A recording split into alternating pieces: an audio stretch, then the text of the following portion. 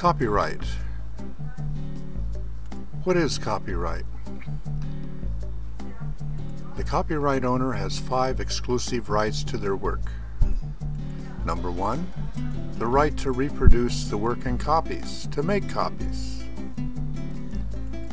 Number 2, the right to prepare derivative works to transform the work. Number 3, the right to distribute copies of the work to the public, to market their copies. Number 4, to perform the work publicly. Number 5, the right to display the work publicly. Do copyright laws apply to cyberspace? Copyright laws are in effect in today's cyberspace.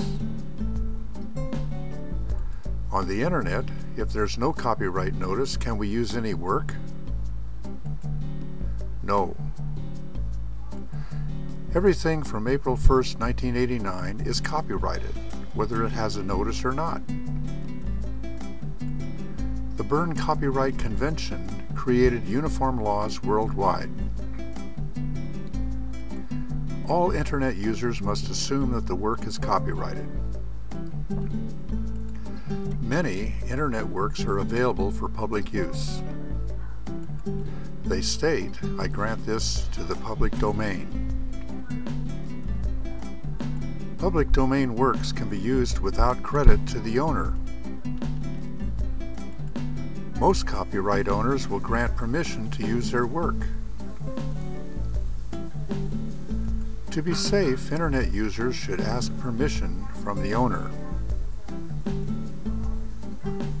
Copyright law on the internet is new territory for the court system. Copyright and fair use. Fair use. No real definition of the concept has ever emerged. Fair use is based on an equitable rule of reason. Fair use. Each case must be decided on its own facts. 4 criteria have been adopted. Number 1, the purpose and character of the use, whether it's commercial or non-profit educational. Number 2, the nature of the copyrighted work. Number 3, the amount of the portion used in relation to the work as a whole. And number 4, the effect of the use upon the potential market for the work.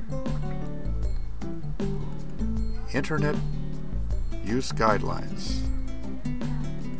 Fair Use Guidelines for Educational Multimedia.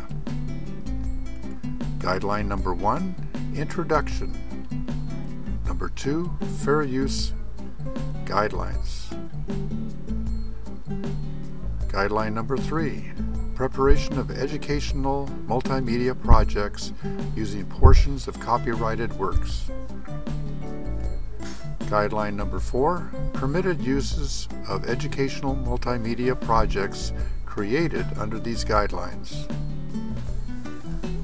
Guideline number 5, the limitations, time, portion, copying, and distribution. And number 6, examples when permission is required.